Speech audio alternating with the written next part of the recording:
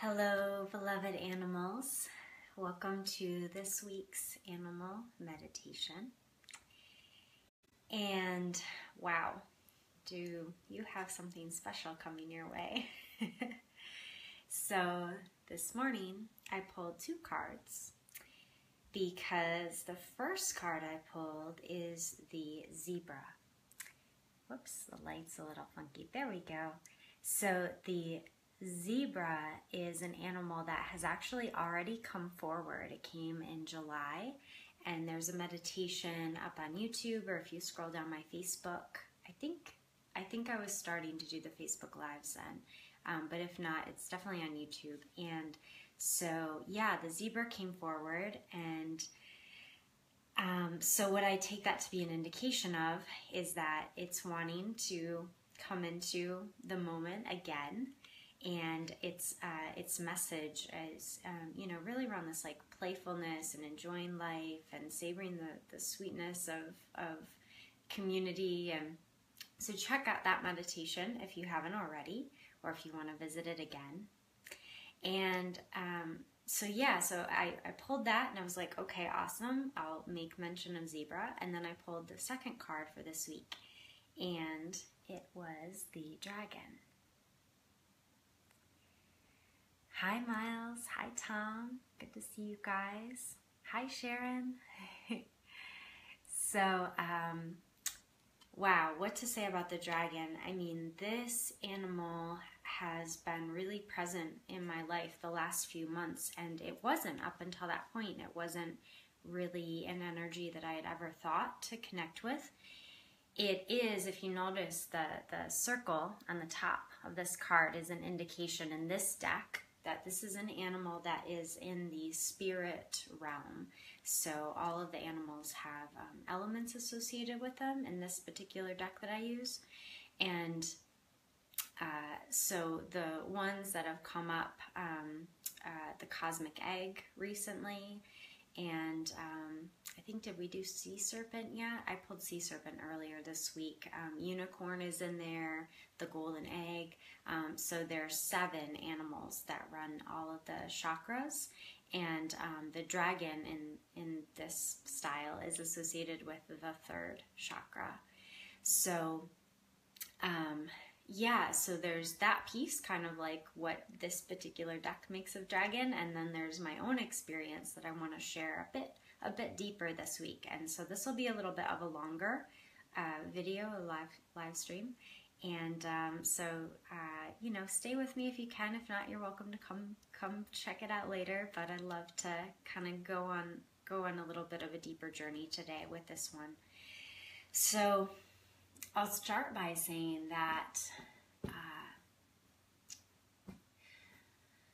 the dragon energy has so many layers to it, and there is this long history on Earth of our relationship, human relationship with dragons. And you'll see that it's alive and very present if you just look around and start opening your eyes to dragons. You'll start seeing them everywhere. We use them as a symbol, as in toys and entertainment. They're like really common. And as an archetypal energy, if you just start to, I invite you, this week to look for dragons. They're everywhere. And so why is that we like resonate with this energy so much that we continue to display it, create it? It's like it's in our art culture. It's in I'm wearing a necklace, my dragon necklace. It's something that you'll find symbolized everywhere. And I keep having a pop-up that my storage is full, so if I'm hitting the screen, that's why. I need to clear some pictures on my phone. So this energy is so powerful, and And I think that's why we're so drawn to it. We're so, wanting to maintain that memory of it. And it also represents, there's a lot around kind of our own fear, our own shadow, and the way that, if you just take like one segment of culture and the entertainment, all the kind of movies and things made about dragons, there's, this real kind of like good and evil thing that we portray in dragons. Either dragons are like totally benevolent and amazing and like helping people out, or they're just like these vicious, like really kind of crazy, unkind beings. And so how is that a reflection of ourselves? And how do we want to be in relationship to those sides of ourselves individually? That we contain these aspects of connection and disconnection, or, light and shadow, all the words that we could use for that. And hi, Ann Sousa. So good to see your name. So I'm going to share a story that came through after a plant medicine ceremony in July. And I actually pulled the dragon card going into that journey, and really was able to, with the support of the man holding that circle, really go deeply into an encounter with dragon energy. And so this was channeled through that experience, and I wrote it down after. So I'm just going to read it to you. So this is sort of like story time, Sunday story time, and then we'll move into the regular meditation.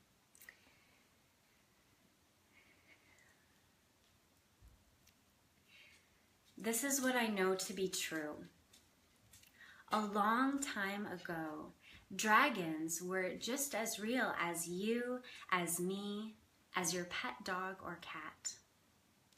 They lived all over the world, in caves in the forest, and in high up places where they could see all of creation.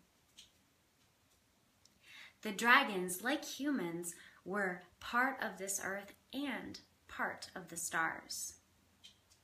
Their intelligence was honored. They were the epitome of grace, and their love healed. They held the ancient codes of dignity and honor, sacred touch, and expression of divine love. Men and women in the villages near dragons spent time with them. The dragons were, after all, the original encyclopedias. Way before Google, that was where you went to deepen your knowledge of the ancient codes, as well as learn the languages of plants and animals and all kinds of medicine. Come here, buddy. With the dragons, you came to know yourself as part of nature. Since they lived a very long time, many generations in a family lineage would grow up knowing the same dragon. An ancestral trust was cultivated. Grandmothers would bring grandsons to meet the dragons. And when the children were playing in the meadow and a dragon flew overhead, they ran to tell their mom and dad because it was a good omen. It's like when we see an eagle. It was recognized to be precious. As Earth grew older and things shifted in the galaxies, darker energies started to notice us. They descended here, and gravity became heavier. And some of the people started to forget. Some of the dragons started to forget too. They forgot their divinity. They forgot they were angels. Violence increased as dragons and humans explored their shadow sides. Some became more aligned with the reptilian qualities of coldness and lost connection with their hearts. For some, a small taste of greed was all it took to send them into battles over treasures and land. Many humans and dragons stayed in the light. During this time, they stood for truth and peace. They aligned against fear and remembered the power of love. But some things must cycle, as the earth knows each winter when death comes. The breathing in and out vibrational quality of our ecosystems teaches us this. And so many men and many dragons on the side of light simply became old and died. Meanwhile, after a long time of fighting, the last greedy dragon was slain. The age of the dragons came to an end. This is very sad, especially for us humans. Because with the final breath of that last dragon, we began to forget very quickly many aspects of our being. We forgot how to be in relationship with the life around us. We forgot how expansive our love could be. We forgot that we ourselves are made of pure love. So feel your sadness and honor the tragedy. And remember what else is true. The dragons died in our dimension, in the physical place we find ourselves in. But they did not die everywhere. Dragons are very much alive within us. We can even remember their language if we tune in and very quietly listen. We can remember how to see them, how to feel them, and how to attune to the healing they offer us.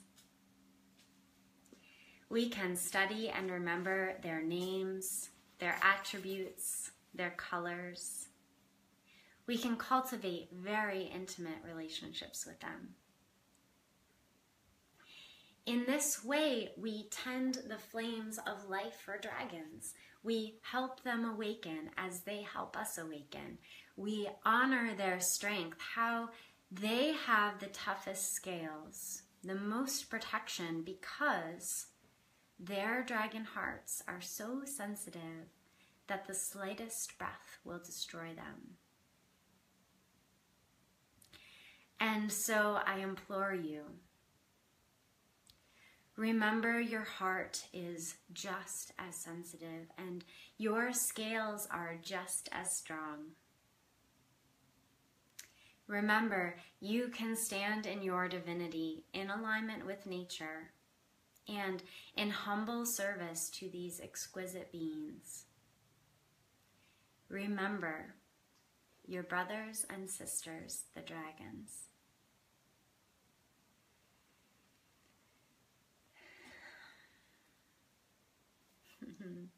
Thank you for listening to that story. And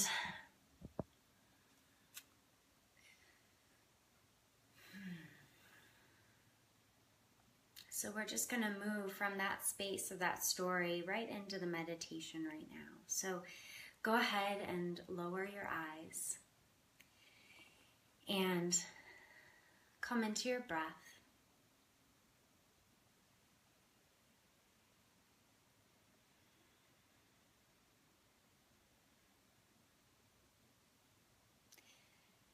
And bring your awareness into your heart right now.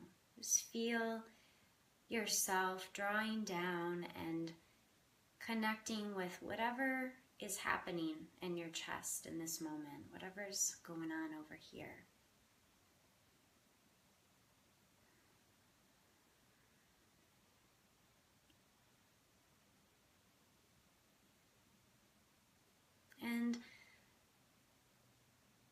want you to feel this ability that you have to connect deeply with dragon energy, just like all the other animals. And let your heart sink into that remembering for a moment, that you have this superpower.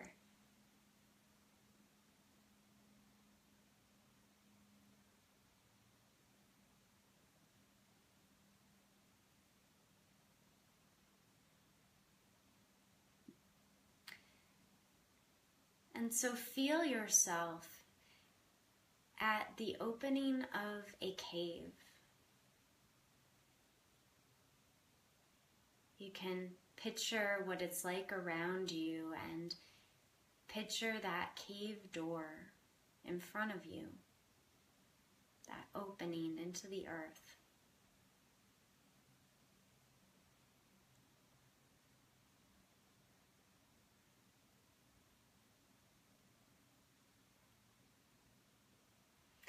And you can sense that there is a living, breathing, loving dragon that awaits you in the cave. You can feel that pull of your heart wanting to go in and make contact, and simultaneously you may notice a part of you that doesn't want to go in a cave. Maybe some fear comes up, or some question of whether you can really do it. Whatever it is, just take a moment and tune in and just sort of invite in both aspects of yourself right now.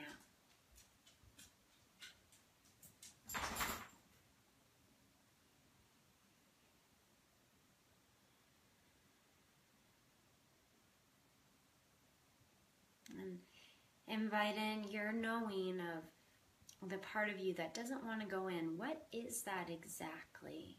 How can you name that or put words to that?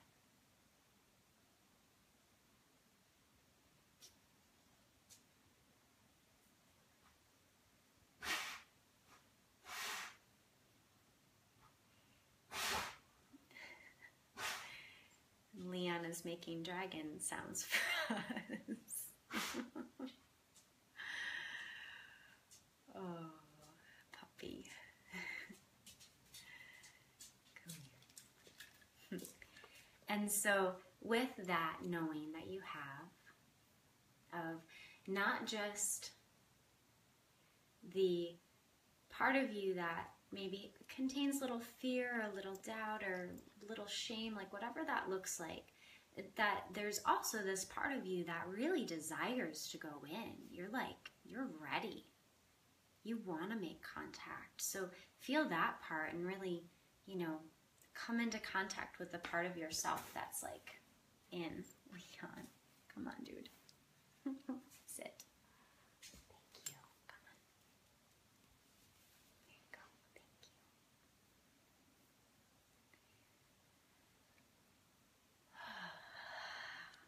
Thank you. And so at the opening of this cave now, holding both these parts of yourself and just honoring them both. Just being with what is. That these connected and disconnected aspects of you are part of your human experience. They can be loved. They're completely okay. There's nothing wrong with any of it.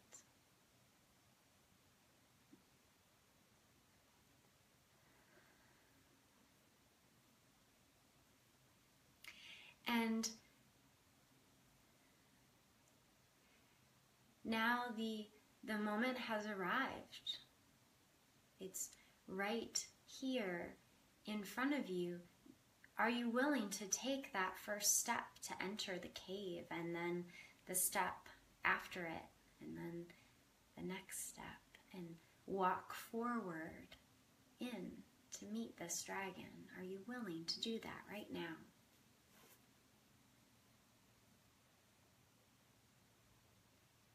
And so feel yourself moving into the cave. Let your desire carry you to make contact and be with this energy closer. And as you enter the cave, what do you notice there? What do you see around you?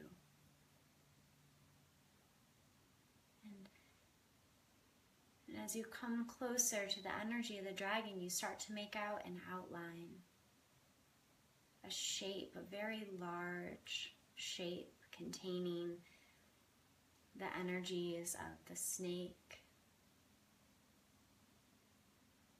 and the eagle and the panther. And you feel this swirl around you, this power, this love, this connection. As you come closer, what does your dragon look like?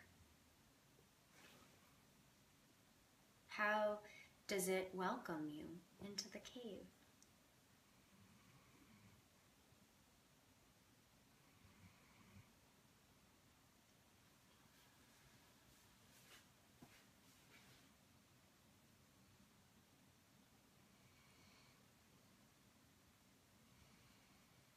And as you approach this one, you may feel some feelings. You may have been disconnected from this energy for a long time, and so allow yourself to feel whatever may come up in this moment.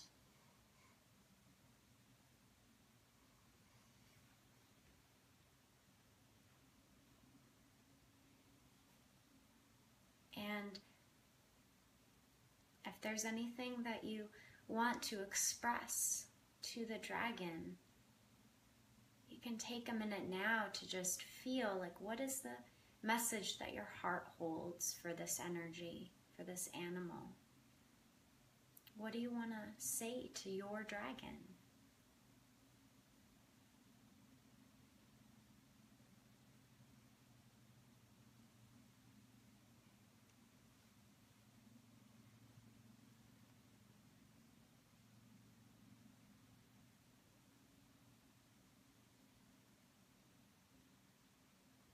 And you may have a question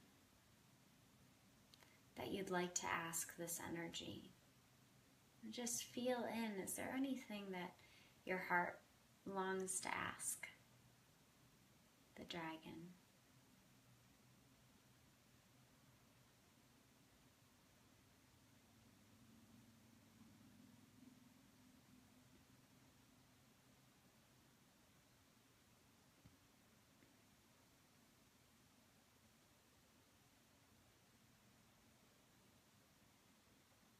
And then you can listen for a reply or a message. You can, if you didn't have a question, you can just be open. What is the dragon's message to you? Or what is its reply to your question?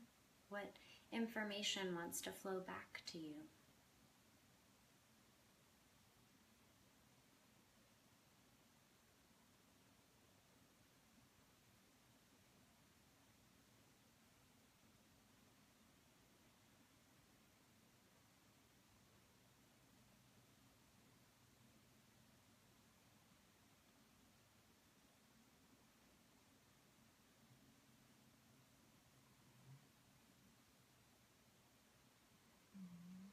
And if you're in question about this part, like, did I hear a message, or I don't know, I didn't hear anything, like what is this?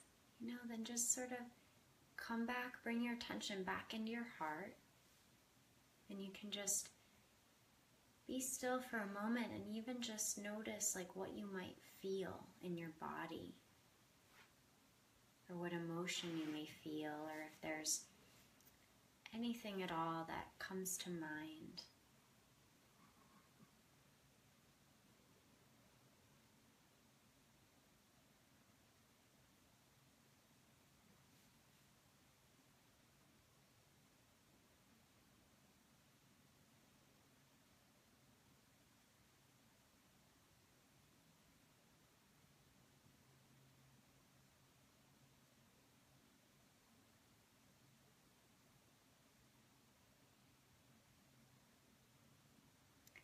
And so how would you like to close with your dragon? What final message would you like to say? Or is there a gesture or a gift you'd like to give your dragon? Like, what does that look like for you? You can do anything. It's your journey, it's your vision. So how would you like to connect in closing with your dragon?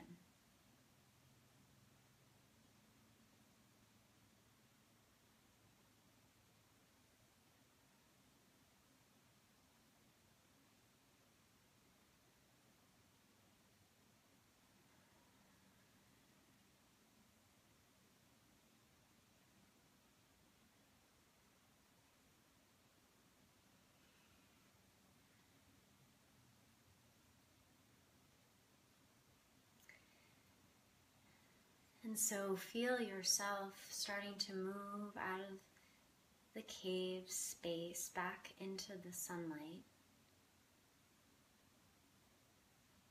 And knowing that you always have access to this place. It's within you. And the dragon is within you.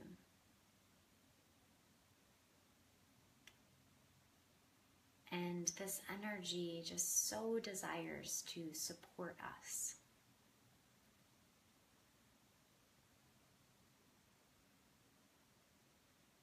So when you're ready, you can wiggle your fingers and your toes and come back into the room.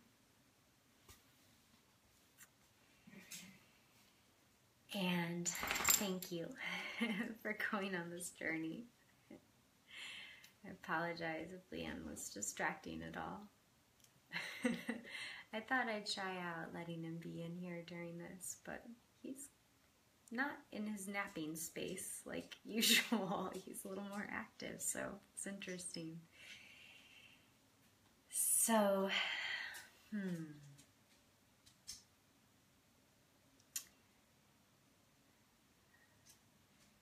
I want to really thank you and honor you for choosing to go into this space with the dragon and explore it.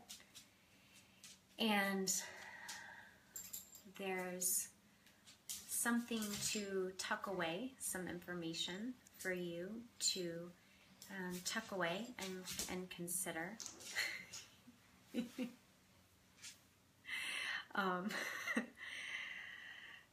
And that is,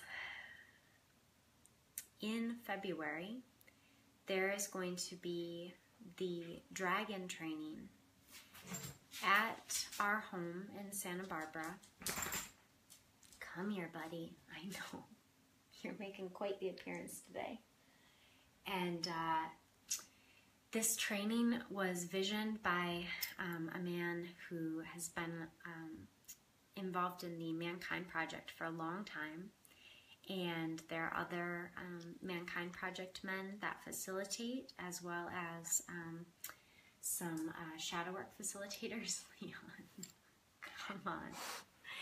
And and I'm actually going to be joining the staff of it and helping with the next one.